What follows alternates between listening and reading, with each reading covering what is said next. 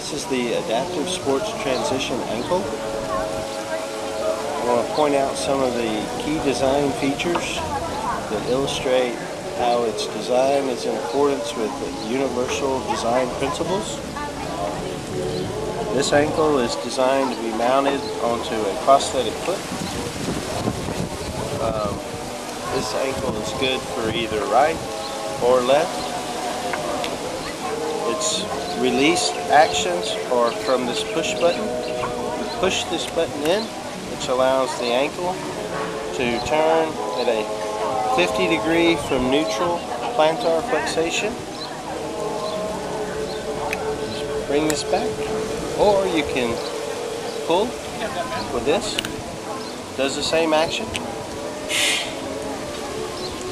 It's fully constructed of grade 5 titanium, so it's corrosion resistant, corrosion proof. All these other parts you see is the push pins and the internal springs are stainless steel. This has a special fitting on the bottom which allows the ankle to medially turn at 20 degrees ankle flexation or 10 degrees lateral. This ankle also does dorsal 15 degrees, and when you let the pressure off of your foot, it returns back to neutral. That's a safety feature. So if you're surfing or your foot's in a saddle stirrup and you release the pressure from the bottom of your foot,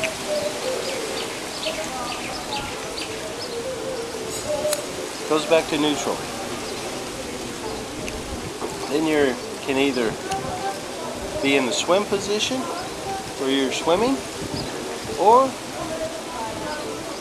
you exit the stirrup. Foot comes back down, back to neutral. Lanyard can be attached to this, pulled out the top of the boot, which will be illustrated later at a site showing at equestrian use. No? Huh?